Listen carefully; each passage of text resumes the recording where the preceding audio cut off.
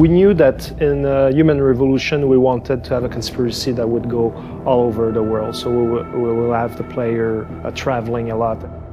We always talk about trying to build a game that is very immersive, that creates a world that you feel like you're a part of it. And the city hubs provide a lot of exploration possibilities. There's apartments to get into, there's emails to read. It's all about multi-path, multi-solution. Everything that we were to build had to have different paths to get there. It's kind of like you're free to explore, and they're humongous. And they have their own visual flavor, their own populace. Like, we spend a lot of energy on designing the fashion and the clothing design. You have a variety of characters in there who will give you bits of information here and there about the world, the city, the characters, and some of them will offer you side quests. I need someone to break into his apartment, sneak into DRB territory, and finally go undercover posing as a hitman. Everything in Human Revolution is designed from the ground up. There's something like over 1,400 props in the game. One of the visual directions I gave straight from the get-go was clutter, like loads of crap everywhere, like dangling and piled on top of one another.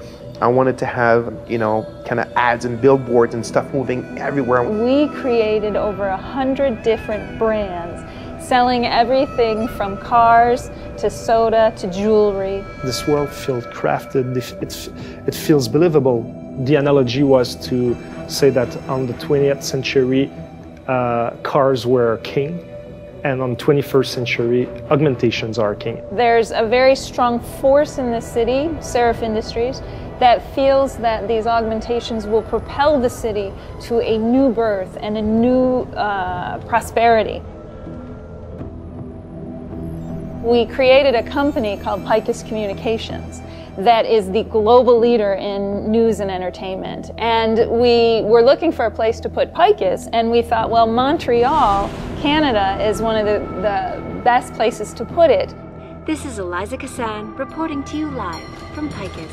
Picus' main broadcaster is Eliza Cassan. She delivered the news to the four corners of the earth. She spins the news, she has an opinion. It is a city that is a two-tiered city. This new initiative to turn the island of Hengsha into this great center of life and a new city. And one of those companies was Tai Young Medical. Having the Tai Young Medical kind of augmentation, it's hip, it's the kind of thing that people should want. You feel that you're in a different world.